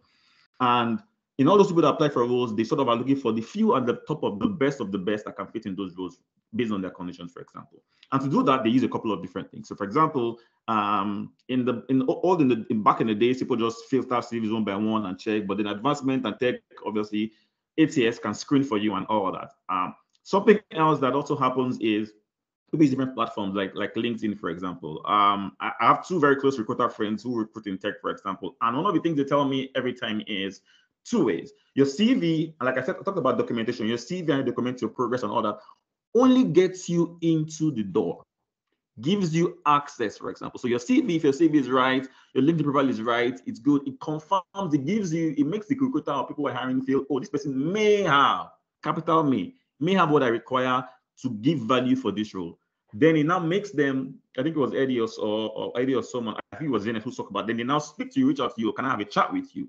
That's the first thing that happens. And it's your CV or your profile that may have done that now. So that's the first part of the work. And what am I talking about in the sense of this? In the sense that people do what I call Boolean searches for LinkedIn, searching for keywords, for example. So if your profile or CV does not have those keywords, your ATS will not filter your CV as one of the things they should consider, for example. People should consider, for example. If your LinkedIn profile doesn't have some of the keywords that relate to the JD, for example, it means they will not think about reaching you. People don't go through all LinkedIn profiles, start checking everyone and all that. The recruiter platform on LinkedIn gives you a place where you can literally search or type in keywords for advanced searches, and it filters to you a list of profiles that fit into those keywords or those Boolean searches they have. They also call something X-ray search as well. So it's important to know that if you have those expertise or those skill sets, but you don't have ways of articulating them on your CV or your profile in the right way that gets the right attention, then you probably will not get into the bucket of those that they will reach out to and then start to have interview questions from. It's only when they speak to you that you can now obviously start telling them what you've done. But if you don't do that in the first place, it doesn't get in the space. And one final thing to tell you about that is we are in an advanced world. You have something that can do the work for you. It's called AI. ChatGPT is very helpful. This is the advice people when I speak about career growth and advancement is just copy the JD of the job you're applying for example, right? It might be a lazy way or a good way. Thank God technology is there for us. Copy it and then ask ChatGPT, for example, which is free, by the way. I don't know if it's still free, but type in there and say, can you please summarize how my CV would be to reflect these JDs, for example, or these things, for example, or what are the keywords that I need for a role that is entry level in data analysis, for example. It will give you the keywords that are there, or say what are the top keywords that recruiters are looking for through ATS system to get to hire for this role in that sense. They will give you those things. So use tech. You are tech related people, and then use that to your advantage, and then use those things and rephrase your CV, summarize your headings, look at people's profiles like Eddie, Janet, what do they have on their profile that sort of looks interesting? Continuously improve yourself and see how you can add to those things and help yourself as well. So just going to stop there and add to what Janet said. Thank you so very much. Thank you. So Lolo, go ahead. Lolo, your mic is muted. Okay, a very big thank you to all our facilitators. So my question is almost like going to chip into what Mr. Kayode said. You said we should continuously improve ourselves. So I'm coming from a biological science background, and I'm in my infant stage of being a data analyst. So most times when I get interviews that my colleagues or my friends send to me, I'm always seeing masters in this and MBA. And I'm like, okay, so which one would you think that you'd suggest that a data analyst should go into? Is it a master's or an MBA?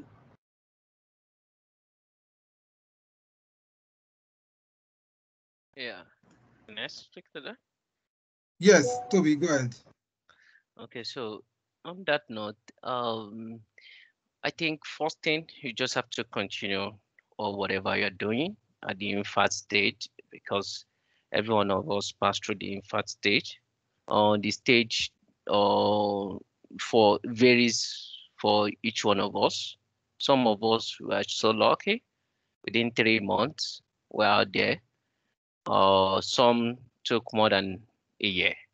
So, but one thing I will advise, or which Kayode has also emphasized on, you need a selling point. You need connections. I can tell you, at least tell myself, what I do, millions of people can do the same.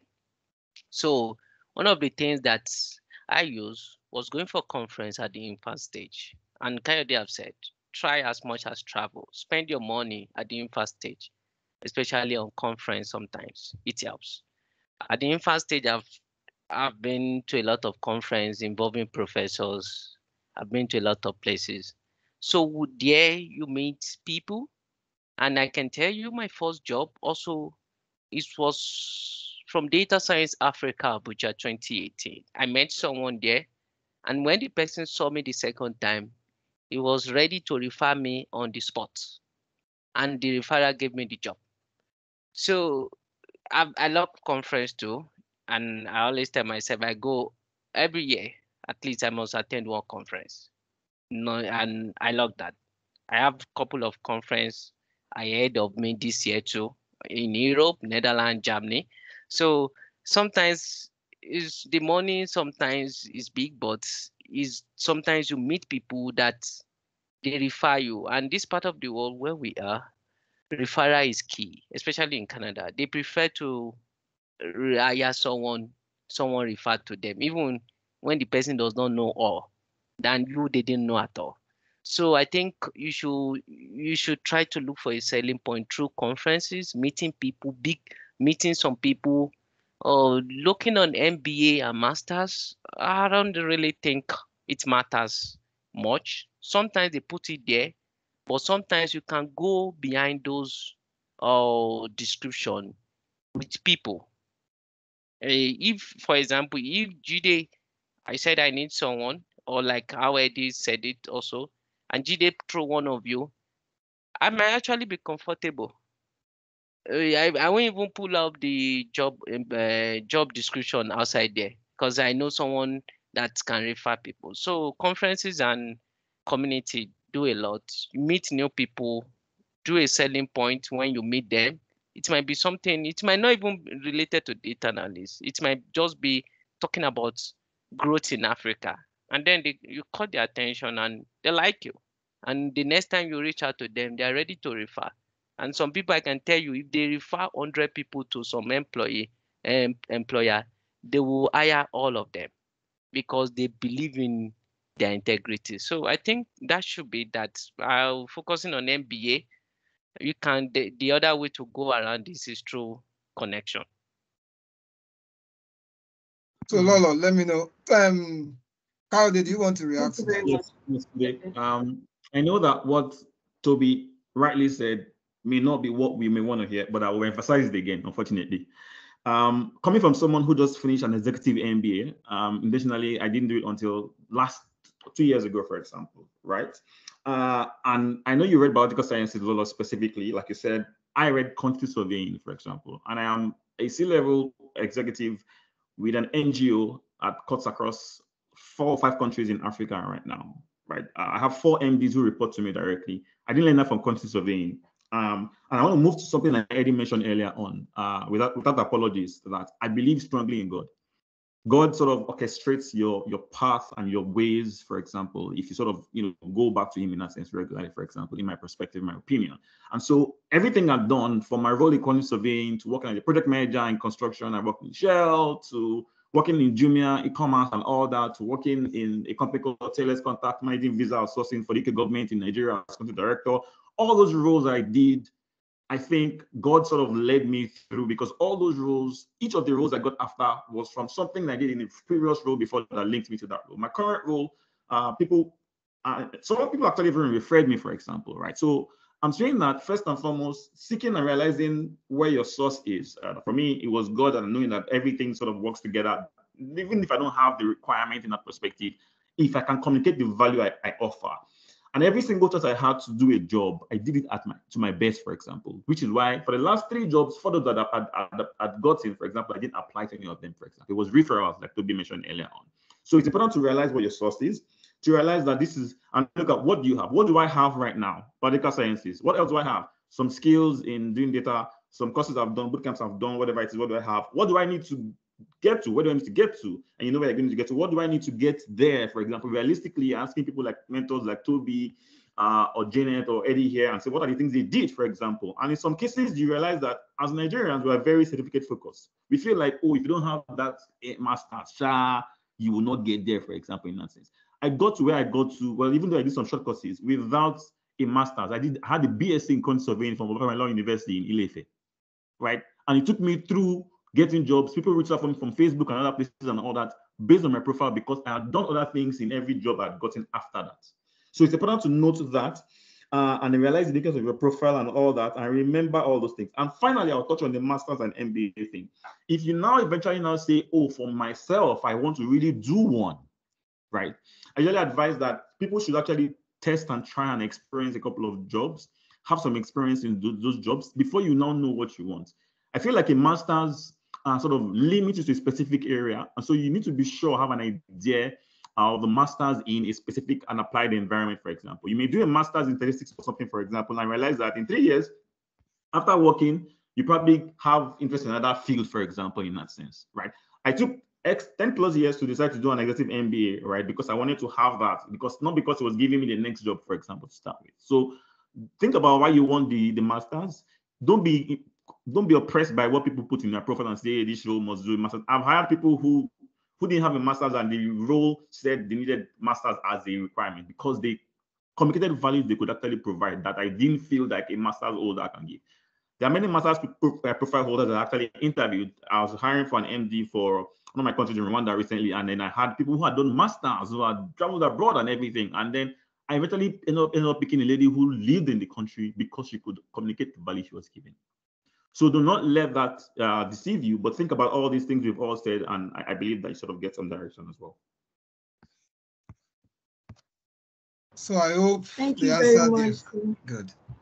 Yes, sir. All right. Thank you very much. Okay. Ganiyat, please. Thank you so much for all the values. Thank you. God bless you. So my question is a bit personal. I've been trying to get a job that can sponsor a visa. So I've been doing some research on job openings in UK, Canada, and Europe. There's few job roles for data analysts. I figure most organizations prefer referrals and hardly publish the job openings. How do you go about reaching out to the recruiter of organization, not knowing whether there is an opening for the role you are looking for or not? If it is open, how will you know the sponsor for the role? Or will you advise the person to move to the desired country first, maybe through education, and start the job applications by then? That's my question. Thank you. The answer. I could start. There's no one size fits all in my perspective, right? I used to work with the UK government in managing visa source processing, so I knew a lot about people who are applying for visas and traveling around, living in Nigeria and all that for jobs and all that. So different routes. If you want to relocate out of Nigeria, well, this is not the session for that, but I'm just trying to share with you that a different routes. You could either either you're going to school. You want to go and study and then get the course or get a degree, and then from there look for opportunities in there, depending on the environment what to provide you. For example, another opportunity can be that you get a job from wherever you are, and the job migrates you and moves you in that sense. Another opportunity may be you sort of do a proper migration route, which is maybe immigration to Canada. You feel and you meet some criteria, some cutoffs, and then you get immigrated, and then you are now settling in and you're now looking for a job. Those are like three basic things. The other parts, maybe your partner, different family, whatever it is, but those are like the key areas or ways to get to migrate, for example. And all of these opportunities sort of has different perspectives, or different things you need to consider in that perspective. If you're going to go to a place, travel, and then look for a job, your visa conditions may not permit a couple of things and all that in that perspective. If you're going to study, it requires some upfront money for school fees and all that to think about in that sense. I usually always say that the easiest and most convenient one that people do not even realize is that the best way to migrate, even Canada, for example, Toby and Eddie, I don't know how they moved, whether they got a job first or they migrated first. But sometimes to migrate, you need to spend a lot of money and keep, all their money, proof of funds, and everything to get it to travel. But I say the easiest way to actually get to live abroad, or for example, study abroad, or whatever it is abroad and work abroad, is by your value. Like, like I said earlier, what are the things that these jobs sort of require, for example? How do you now build your profile or communicate that value in that sense to get to that point? Well, people who are there, how have they done it? For example, how can you maximize those levels? There are countries where you need to get in there, yes, because they need to check that you have a stay and all that to get the job. But there are other countries where they can literally sponsor you and fly you in. And you can get that by research. There are a lot of companies that I see across the road, people do not know that they sponsor you. But when you check the companies and check their profiles on their websites and their career pages, you can see that, sponsorship are available for these shows or not. So you can literally see that directly when you research them. And you can actually, a hint to actually start that is by looking out for very big multinational companies that exist across different parts of the world, for example. normal big companies, but there are other companies that we don't know that exist around those different countries around the world. And then you can check their websites and just begin to check for those things. So I think to wrap it up, I think it's about research. It's about deciding what direction works. And then you would always find companies, even small companies, who sponsor visas. There's a grocery company right in the Netherlands who actually sponsored, I know 2 people who they brought from Nigeria. And they are working and they're living here, for example, in that sense. So I'll just let other people respond as well. Any other response for Ghanaian before I call Victor? Yeah, I think Kayode said it. There's a couple of ways you can migrate, and he has mentioned, I think, all the ways I know too. So, and also to add to it, I think you should start from somewhere. Value, Kayode have been mentioning that thing a lot. So because sometimes a lot of people thought migration is the solution. I don't think so, because we have a couple of people here, even people that are more experienced than me, they could not get what they want. So I think start from where you are. If your values speak for you, they will grab you and do your research. That's what I can advise. Start from where you are. Continue is not easy for some of us too. It's not easy like that, but I think start from where you are. And also on data part, from my experience, because I work with data, it's actually tough for them to allow you working outside the shore of their country because of data privacy. So, and I think that's what I've noticed. So it's easier for them to recruit DevOps working from Nigeria or move them. But for data, I've noticed that because of a lot of data privacy, sometimes you need, even I work full-time remote, you need to be in this country. If I'm to be travel outside Canada, then I might need to inform them, do some VPN for me because I work with clients that don't want to allow their data go outside Canada. So that's what I've noticed. But I think start from where you are, keep pushing. If the values speak for you, they will bring you out from the pole. Thank you. Kade, do you want to so say much. anything to whatever Toby said? No, thank you so much, sir. Okay, that means you're fine. So Victor, please go ahead. All right, thank you, Kayode. Thank you, Eddie. Thank you, Toby, and everyone and Janet too. I appreciate your insight. My question is kind of related to what someone has asked here earlier, especially because me, I'm from medical background, so I've done a boot camp last year. I've been able to land some interviews.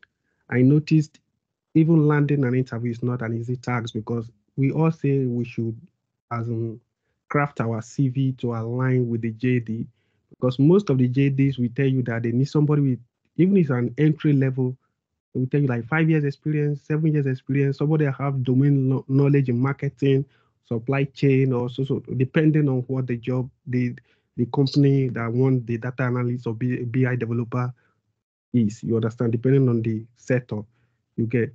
So all this why some might even say they want somebody with AWS experience, but they're looking for a data analyst, somebody that have cloud knowledge, somebody that have Microsoft associate certification. They keep saying, and someone that even have BSc in statistics, mathematics, computer science, you get. So in as much as we try as much to craft this JD to align, to craft our CV to align with the JD, sometimes you will find out that even the JD doesn't reflect who you are because you don't come from such background. Most times when you, no matter how you do it, at the end, we always receive, unfortunately, we have moved on with somebody that closely aligned with what we want, you get a rejection. And when you land an interview, they will likely ask you, where have you been working? Like me, I learned from an online platform in Canada, but I live in the UK. I will always tell them that I have not worked as a data analyst in the UK, but I've worked remotely with a company in Canada after I have trained as a data analyst. And they will ask me, where are you working at present? And I will always tell them, I'm working in health sector and so and so. You get, and this is like a true off because they are looking for someone who have experience in the UK. So with all this explanation, how can we be able to navigate and be able to like get this job? Because me, according to the slogan, and we don't agree for anybody this year, I really want to land this job as a data analyst or as a BI developer. So I don't know if Oh I've my made God. sense, please. They will answer you, Kayode and others. Yes. Made a lot of sense. I don't. Maybe Janet, you want to go first? No. So you said you are in the UK. So Yes. I think we have mentioned the key thing. See, let me give you a scenario. I can relate to that. Even here in Canada, if they place I know Eddie can also testify to that. If they place a job interview and they say 7 years of experience, if you put 5 years of experience, they will tell you they are looking for 7 years. But I can tell you they can actually recruit someone of 2 years based on referral. But because they don't know you, they actually like withdraw. So what I would advise is, please, there's a lot of, I was in the UK, I think few months ago. There's a lot of user group you can join in the UK. UK do a lot of community things. Let me give you a scenario. If I need someone, like my company is looking for someone and they are ready to listen to me to accept my referral, I can tell you, I won't place any job description anywhere. I will just call GD, call my people in Nigeria. You understand something like that? We have done couple of that a lot. So look for a lot. Where are you in the UK? Look for a lot of user group in the UK. There's a lot. Newcastle? West Midland. Just look for user group or conferences, but targeted user group or Microsoft virtual training. I've been in UK. I was at Excel Center, London in October. I even fly from Canada and I met my friend just to go and meet my friend there. Just to meet a lot of people. So I think you should try that. If you try that, you will see it to be more easier. And then you might actually convince them. I know it's actually difficult convincing them based on your story, but I think use people and use God. Everybody have been talking about God. Use God too. So thank you, Toby. Janet can respond because Janet is in the UK. Yes, let me come in with that. What Toby said is on spot. Use your community. Your user group is quite handy. God as well. Then apart from that, in your current work experience and the one you are looking for, what are the transferable skills you feel you can apply in this new job? There are jobs that I've done, honestly, moving from business analyst to data analyst, and you don't even have the required experience. But what they want to see is how can your skill, your current skills, how can you transfer it to this next job? I think that is quite important. You don't need to lie, please, on your CV. Don't do that. But look at it. This is where I'm going to. This is where I'm coming from. How does it relate? So that will actually help. Thank you. So Victor, I hope they have answered you. Sorry, just one thing. Yes, go ahead. Janet was very spot on. I mean, Toby talked about very important stuff as well. Janet was very spot on. And so when I coach people would come to me all the time and say, you know what, I want to transition. I'm worked in this role, I've worked in this role for so long, but I don't want to work in that role. I want to do this. I'm doing what I like, and you know what, for whatever reason it is. The first thing I start with is, where are you right now? And you started by talking about that. Where are you right now? What do you have right now? Biological, whatever it is in that sense. Where do you want to get to? You know what that is. That's something I talk about in strategy as well, right? You think about where you are, you do diagnosis where you are, you decide on what you need to do to get from A to B, which is biological sciences to fully a data role, for example, whatever the role is in that sense. And then what is the gap in between? And then how do you fill the gap? An example of one of the ways is what Jennifer said, for example. I ask people when I do coaching sessions with them, I say, you know, what are your transferable skills? You might not even know, it might take a while to actually get those skills, for example. It might be something you don't think about, but there are skills that you've done or you have, or things you've done and those skills you have that sort of relates to that environment, even if it's not directly relatable in that sense of perspective. That's the first thing. How do you do transferable skills? And there's something that needs to put as a caveat. We may not have been talking about it here today, but I want to say clearly that Rome was not built in a day. I know it might sound annoying or frustrating to hear it, but it takes a while to sort of get to do such things, for example. That's why sometimes to get some of those roles, some of us may ask sort of how to start very low. And that's why I suggest a lot of times people should think about volunteering, for example, doing projects or being in communities like this that can do projects, for example. If Eddie, for example, was doing a side book project, for example, volunteering to support him or TK or Atobi or Janet, support them, for example, on the side, or learning from them and having things you can put on a portfolio works. Now, when I'm interviewing you or hiring for your role, and if I see your CV and I see biology or anything insights and all, and I'm hiring for data analyst role, to be honest, I will not even look at your profile, because I will have a list of profiles and I will see other people who are actually better than you. Now I look at your profile if there's something that attracts me in how you communicated your value, for example. So what am I saying? Don't lie on your profile, build your profile in the direction where you want to go to that gap, and then start to craft your profile to reflect those things a lot. Oh, I did this project in this, that project in that, and all that. Emphasize on those things, for example. And then, by the way, oh, my background is biology, whatever, but this is what I have done so far. What people want is the value.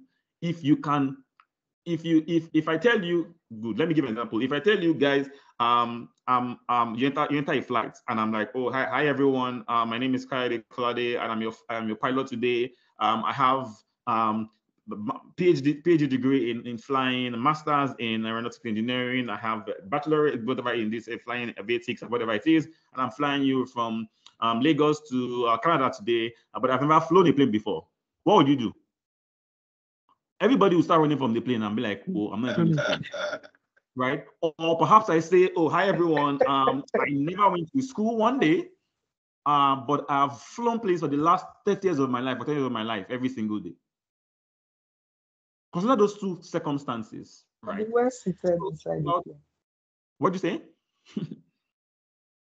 I said I will sit very well inside the plane. Exactly, right? So one of them is about the background, right? That is so relevant. But the thing is, what have you built? What are you building that sort of communicates that value in that sense? Transferable skills is important. Look for networks like Toby talked about, a network and all that to that perspective. Relevant experiences that you have, for example, that helps you. I know someone who was one of my mentors and one of my mentees actually, who went quantity surveying like me as well back in the days. He did IT with me when with the company I was back in the days, and then it's currently in Canada, right? When I was moving to Canada, we were talking about it and all that, and he was like, "How will he get a job?" and all that. In that sense, there are some jobs that he saw and applied to. We did like sessions on those jobs, and then he went for those jobs, like some program management or process manager role in financial space. He had some experience, yes, in Nigeria, working in some, companies on program manager and all that roles and all that. But then in the financial space, he did the interview and he aced it. He's worked in that company for like 4-5 years. He worked in Capital One. He just left and got another job again recently as a manager. So it's about how you think of your transferable skills, communicate your skills, and then agree and know that it doesn't happen once. It takes a while to build it, and start showcasing and building those muscles you want to move on. You want to move away from that level and move in that direction. I read quantity surveying, but I'm doing something different right now. It took me years when I was, on an entry level, collecting almost next to nothing, in my opinion. But then I started growing over when I built my standard and my quality. People actually reach out to me for jobs, and I'm like, I don't want what I want right now, because you built it. That's what happens. In the beginning, it'll be stressful, but at some point when you get to, like Eddie, Janet, and Toby on the call, they will be calling them for opportunities and they'll be saying yes or no in that sense. Let me stop there. Thank you so very much. Also, everyone. Sorry, We planned 1 hour. Sorry. Go ahead. Sorry, Go ahead. Ajide, please let me comment. For Victor, currently where you are working, do they have like a team, like data analysis team? You might want to go and speak with them first, maybe like overshadow them when they are working. And if there's a space, they might contact you. You might want to start from there as well. There might be opportunity even within your organization as well. Thank you. Victor, I hope you got that. That means where you are is the department, yes, the business yes. unit. I'm working in a hospital in NHS as a therapy assistant, but you know how the what they call the rota is program. For me to volunteer, I'm only just going there to maybe to seek like networking. It won't be possible for me to shadow at the moment because I have family. I still have to like regulate my working with that of my spouse, you know. So but you need to put in the time, Victor. If yeah, you have that's a developer that you work with in your organization, you can like tell them like, oh, this is what I'm looking at. This is how it can help me in my job. Can I like overshadow them, even if it's just 3 hours once every a week? or All right, once a thank week? you. And you'll be so shocked that when there's an opportunity in that team, they will contact you first before they post that job. All right, thank you. I'll put it a try. Thanks, I appreciate it. Good. Good. Everyone, I hope this has been of great value to you. Of course, we planned 1 hour, 30 minutes, but look at this, my people. Look at Coyote, look at Janet, look at Toby, look at Hedy. I've squeezed them. Thank you. So can we celebrate them, please? We can't give them money because they should be given. Thank you. Thank you. Kayode, Thank you, everyone. We appreciate your effort and time. Thank you. Thank you, everyone. Thank you guys so much. Eddie, thank you. God bless you. Thank you so much. So All right. much. So thank you, everyone. I will Thank stop you, recording Kayode. now. Thank you, Mr. Together. PJ. Thank you Okay, so much. thank So you. I'll Bye. stop recording now. My pleasure. Thank you. Carl, do you want to say anything before I stop recording? Maybe any last stuff? Nothing at all. Just a big summary about everything we've said so far. Everybody on this call started from it. Go and check everybody's profile. Started from somewhere. And then there are places where you literally almost can forget where you started from, for example. There's always a starting point. There are sacrifices to be made. So when you think about where you are right now, where you want to be in the future, and it's important to actually communicate value. When you think about and prioritize value, you would always find favor, right? The good book Bible talks about your gift making ways for you, making the way for you, your talent making ways for you. Well, how do you leverage that to always keep doing those things? How do you manage the connections you have and network you have here? And I believe that with that hard work, with all of those advices, mentorship, and everything you work and keep working at it, somehow some good fortune will smile on you someday, or you'll be blessed, favored by God, and then you land opportunities that helps you. And always remember to also give back, because that also helps. No matter where you are right now, the people who you can actually give to, no matter how small, whatever it is their field is, giving back to them is like sowing a seed that opens the door for you also for your own next phase as well. So yeah, good to be here. Thank you for the opportunity, and I wish you all the best. Thank you so much. Ayobami, I see you. Thank you, everyone. Thank you, Toby. Thank you, Eddie. Thank you, Janet. Thank you, Kaldi. I'll stop recording now. I'll make it available as soon as possible. I've shared their LinkedIn